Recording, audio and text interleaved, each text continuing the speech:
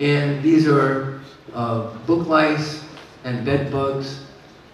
These here are light book lice, sucking lice, biting lice, are bark lice also, are all in the same order now, called the Socodia.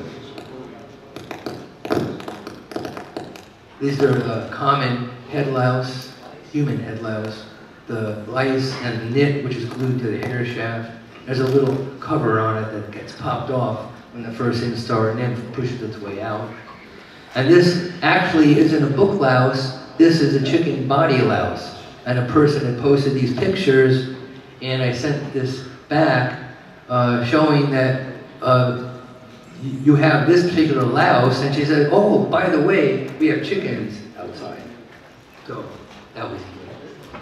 And here's some book lice. They're very distinctive, long antenna, and upper lip is an enlarged upper lip on any of the book lice.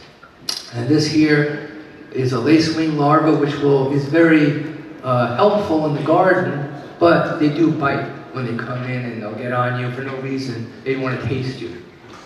So you can just put them outside. And thrips, sometimes thrips will bite you too. These are the no-see-um flies.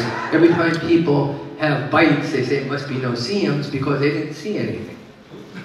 No, but it's not. They're not. Sometimes bites aren't bites at all, and they're just a skin reaction. These are just comparison of bed bug instars to a poppy seed, sesame, flaxseed, and apple seed. This is a small apple seed.